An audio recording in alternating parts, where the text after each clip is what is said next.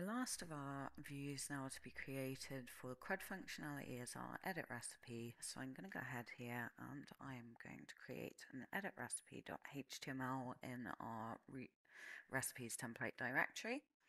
I'm going to copy out the add recipe because this one's going to be pretty much the same. So I'll just rename everything for edit.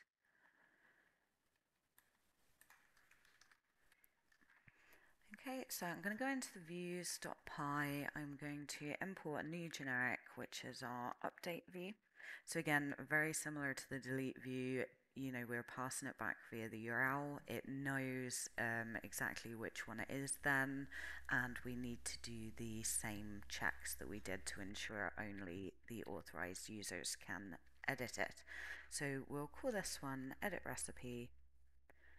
We'll pass in our login required mixin, our user passes test mixin. We will pass in our update view, remembering to do them in the correct order. We're going to provide this one with a template name.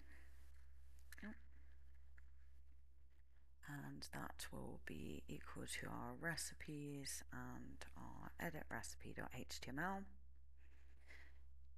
Next up, we will provide it with the model. And again, that will be our recipe model. We'll provide it with our success URL, and we want that to go back to the recipes. And we're going to then just copy out the test function, as it's the exact same check that we're doing on this one.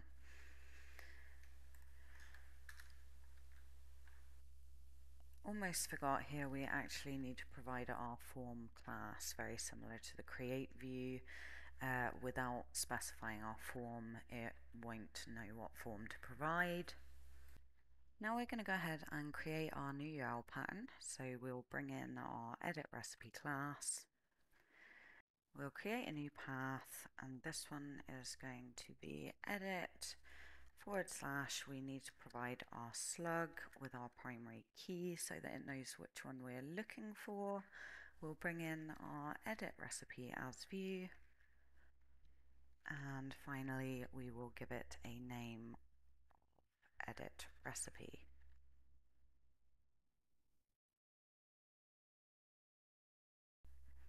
Oh, there's one last thing we need to do. We need to go back to the recipe detail, and again, we just need to update the href. So that URL is going to be our edit recipe, and we'll pass in the recipe.id. So we'll go ahead and fire up our run server.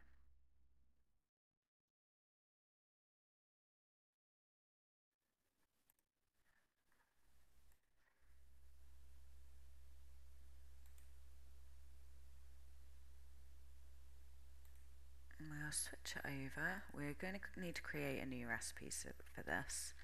So I will recreate our banana waffles.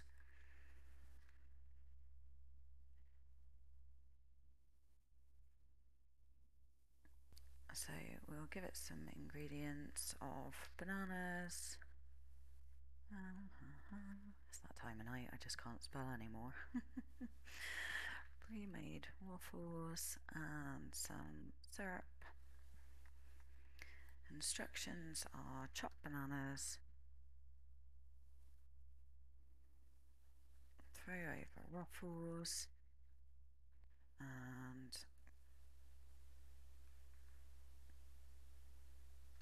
drown in syrup of choice. We will go ahead and find our banana waffle image.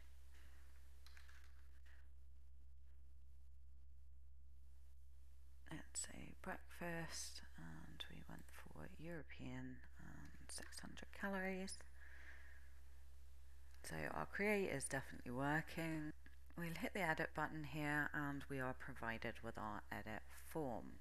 So we'll make an update,